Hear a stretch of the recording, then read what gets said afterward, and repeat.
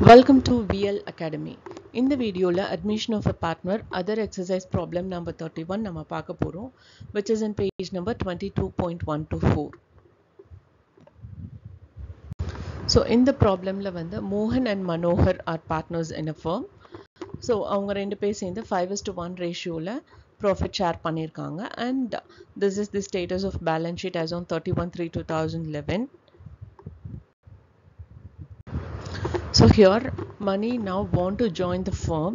So inga money அப்படிங்கிற ஒரு புது பார்ட்னர் வந்து business குள்ள வராங்க, and he is paying 18,000 as his goodwill, and certain revaluation of the assets were agreed upon. இதெல்லாம் தான் changes.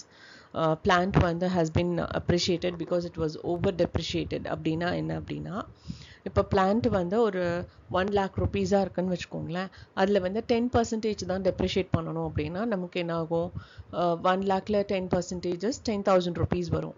பட் என்ன பண்ணிட்டாங்க, அவங்க 20%-ஆ டெப்ரிஷியேட் பண்ணிட்டாங்க போன வருஷம். ஸோ அதனால் that is just an example. அந்த மாதிரி ஓவரா டெப்ரிஷியேட் பண்ணதுனால இந்த வருஷம் வந்து அந்த வேல்யூவை பூஸ்ட் அப் பண்றாங்க. So the value of asset is getting increased. அடுத்தது stock was to be taken at 60 rupees. So already இருந்த வேல்யூலேருந்து இப்போ 60,000-ஆ மாறி இருக்கு. ஸோ அது இன்க்ரீஸா டிக்ரீஸாங்கிறத we need to compare. And next one is money was to be given half share in the future profit of the firm. So இங்கே 1/3 1/4 மாதிரி இங்கே half of the share has to be half of the proportion of profit has to be taken by money, and return he introduces capital into the firm equal to double the adjusted capital of the two existing partners. So இது வந்து நம்ம already வந்து half of the combined capital அப்படிங்கிற மாதிரி இங்கே வந்து doubled. அது வந்து ரெண்டு பேர்த்தோடதோ சேர்த்து எவ்வளோ கேபிட்டல் வேல்யூ வருதோ ரீவேல்யூ பண்ணதுக்கப்புறம் அந்த அமௌண்ட்டோட double value he'll be bringing in to the business as capital. So அதுவும் நாம் எப்படி கண்டுபிடிக்கிறதுன்னு நம்ம பார்க்கலாம். இங்கே வந்து we need to make journal entries and revaluation account, capital account and balance sheet. Okay, and also we need to calculate the new profit sharing ratio. இது வந்து இதுக்கு முந்தின ப்ராப்ளம்ஸ்ல எல்லாம் மென்ஷன் பண்ணல, பட் இதில் ஸ்பெசிஃபிக்காக மென்ஷன் பண்ணியிருக்காங்க. டசன்ட் மேட்டர், பை டிஃபால்ட்டாகவே நம்ம இதெல்லாம் கண்டுபிடிச்சி தான் ஆகணும். ஓகே, ஸோ திடீர்னு இது கேட்டோன்னே ஐயோ இது ஏன் புதுசாக கேட்டிருக்காங்க அப்படின்னு சில பேர் வந்து கொஞ்சம் பிளாங்க் ஆகிடுவாங்க. ஸோ அந்த மாதிரி இல்லாமல் ஜஸ்ட் இது எல்லா ப்ராப்ளம்லையும் கண்டுபிடிக்காது, சும்மா இந்த ப்ராப்ளமில் அவங்க ஸ்பெசிஃபிக்காக ஜஸ்ட் மென்ஷன் பண்ணியிருக்காங்க, அவ்வளோதான். ஓகே, ஸோ நான் நம்ம first new profit sharing ratio கண்டுபிடிச்சிடலாம். As usual we have to assume that the profit of all the 3 partners is 1. So அப்போ 1-ஆ இருக்கிறப்போ அதில் வந்து நியூ பார்ட்னர் எவ்வளோ, அதில் அந்த 1ல் வந்து நியூ பார்ட்னர் எவ்வளோ எடுத்துக்குவாங்க அப்படிங்கிறது நமக்கு தெரியும், கொஷனில் கொடுத்துருக்காங்க. That is 1/2. So is equal to 1/2. Balance remaining ஷேரும் 1/2 தான். So half எடுக்கிறாங்கன்னா rest of the half will be the remaining shares. இப்போ மோகனுடைய நியூ ப்ராஃபிட் ஷேரிங் ரேஷியோ கண்டுபிடிக்கணும் அப்படின்னா old profit sharing ratio into remaining shares.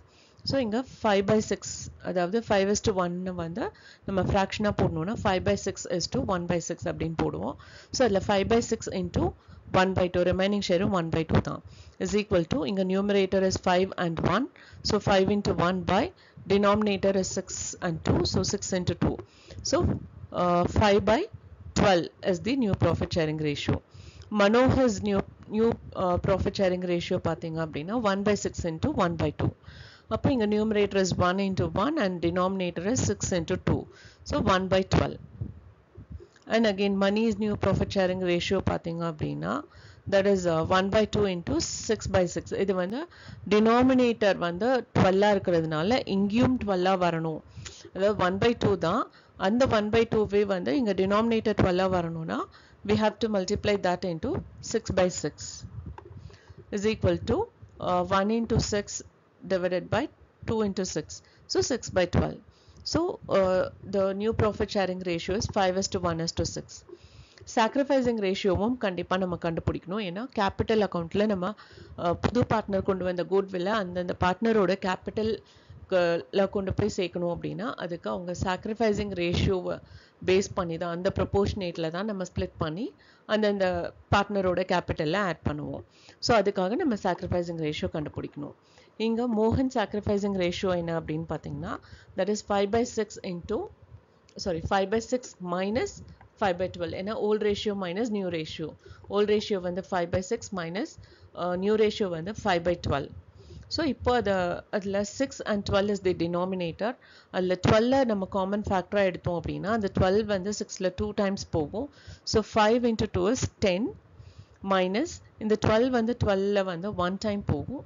So 1 into 5 is 5. So 10 minus 5/12 is equal to 5/12 is the sacrificing ratio.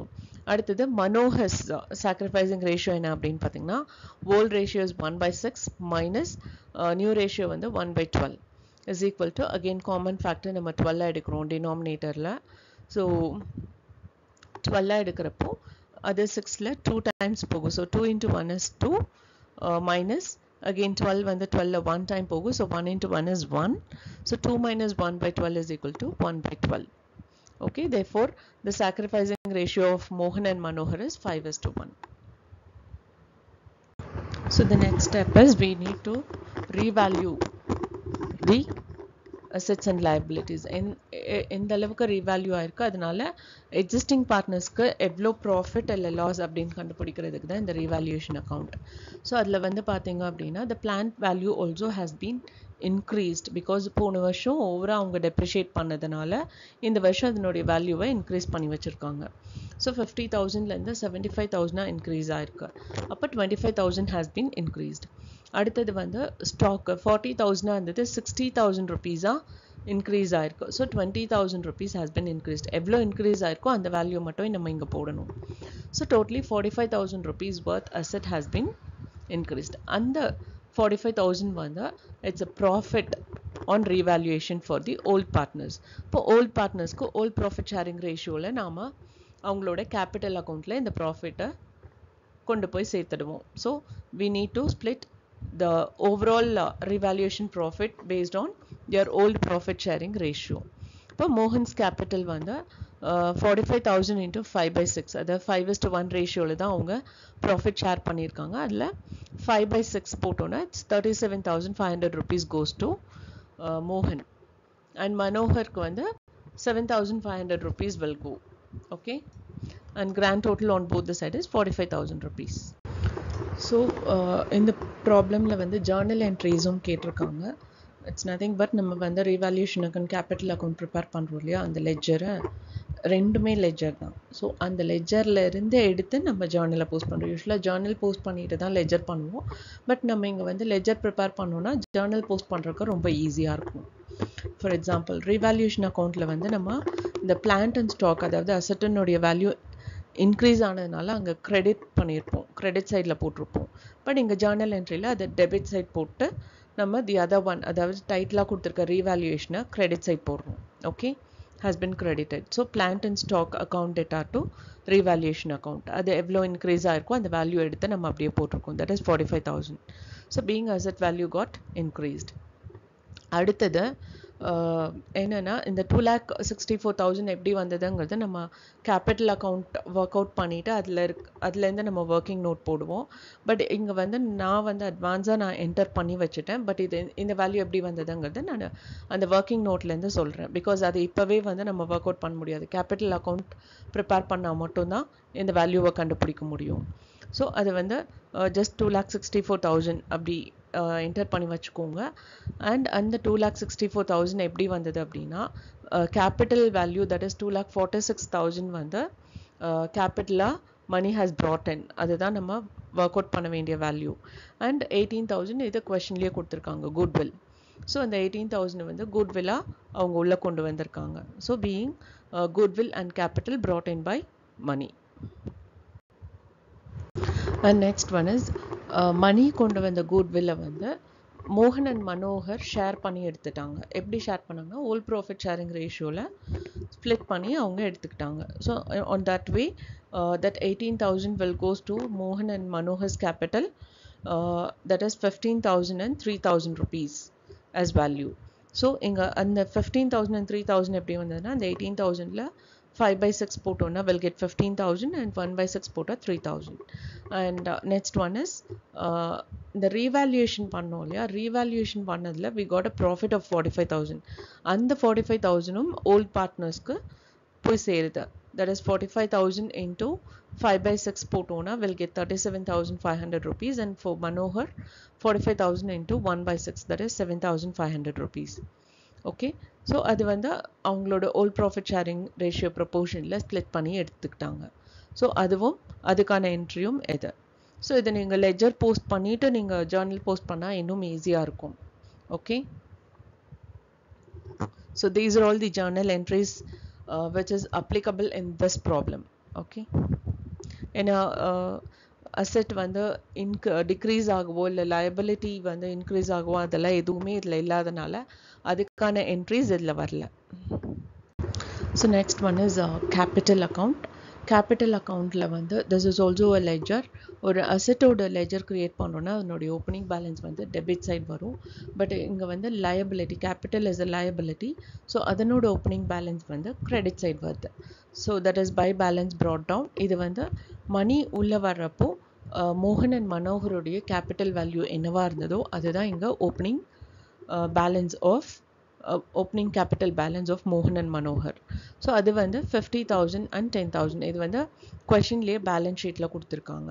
And next one is revaluation account நம்ம prepare பண்ணோம் இல்லையா, அதில் வந்து we got a profit of 45,000.